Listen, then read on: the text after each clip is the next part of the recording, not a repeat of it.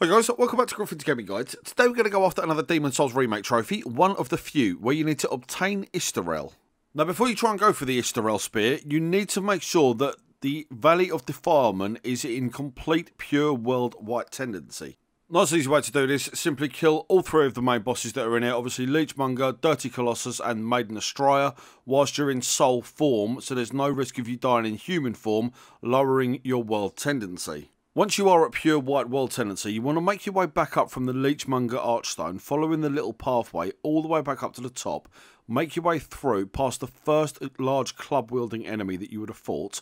Just to the right of the little hut that you come out of is now a ladder that will appear in the side of the cliff face. Now, if you're not on pure white world tendency, this ladder simply won't be there. Once you have climbed the ladder, it's simply a case then of following the path all the way round. Now take care, as some of the enemies can hit you very hard, especially the large club-wielding goblins. One area to especially take care of is right before you manage to be able to get to the location of the Istarelle, where there's three of these guys. Try and bait them out or deal with them with ranged attacks.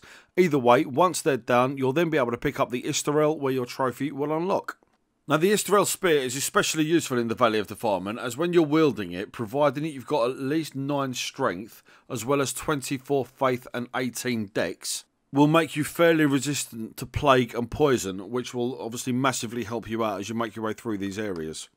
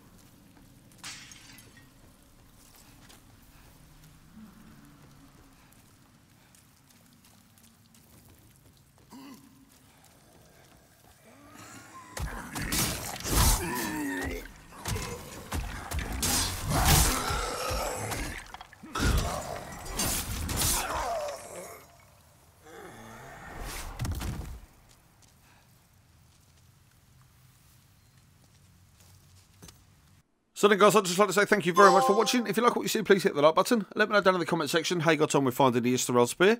Please ensure you subscribe to Griffin's Gaming Guides. After you subscribe, please hit the notification bell so you don't miss out on any of our future Demon's Souls Remake content. I'll see you on the next one. Take care.